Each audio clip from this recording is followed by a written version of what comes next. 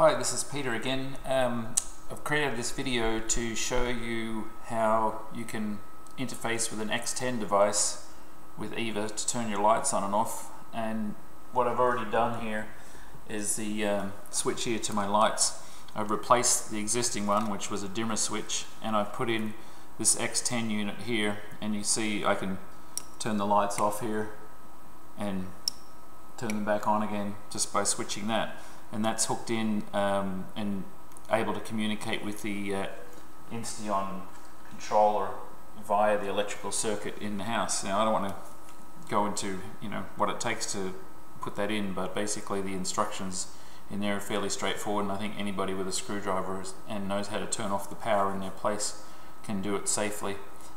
So what I've done next is I've already created inside of EVA an X10 zone that I've called lights, and I'll ask EVA now to display that for me.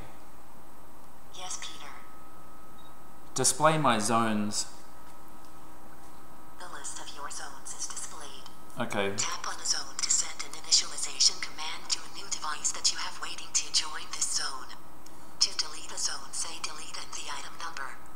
So she's listed the zone that I've created there. Now the first time I want to set this up, this particular switch here has a little button you can press underneath here.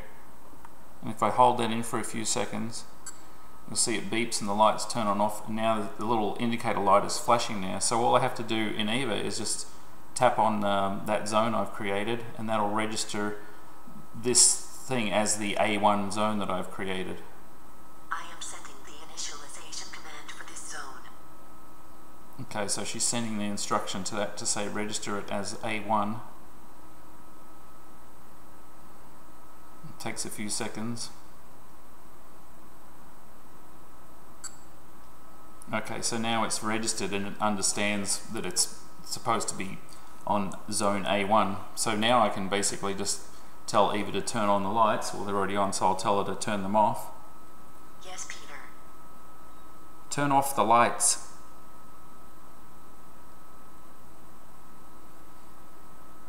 And it takes a couple of seconds because of the delay with talking to the service, and also too that I've got a password on there, so that The lights are turned off. that adds a little bit more of a delay. So you can see that she's turned the lights off, and again, obviously this can work from anywhere. You don't have to be on your Wi-Fi network or anything. And I'll turn them back on again. Yes, Peter. Turn on the lights.